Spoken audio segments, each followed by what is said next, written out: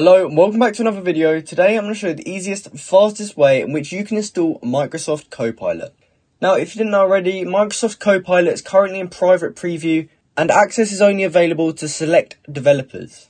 If you are an eligible developer, you can sign up to request access via the Copilot website, and you can find that on this link here. It's the GitHub link.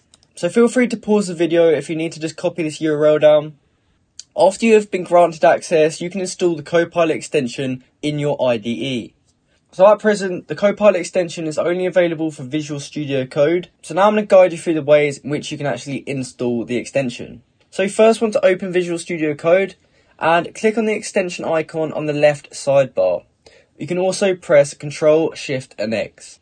Next, you want to search for the GitHub Copilot in the search bar and select the extension from the results. And finally, you click on the install button next to the extension, and once the installation is complete, you will need to reload Visual Studio Code to start using Copilot.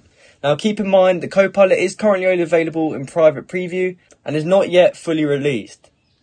So I hope you found this video helpful, and I hope you successfully managed to install Microsoft Copilot. If you did, please comment down below to say that this video helped you out, and like and subscribe for more content like this. Thank you for watching.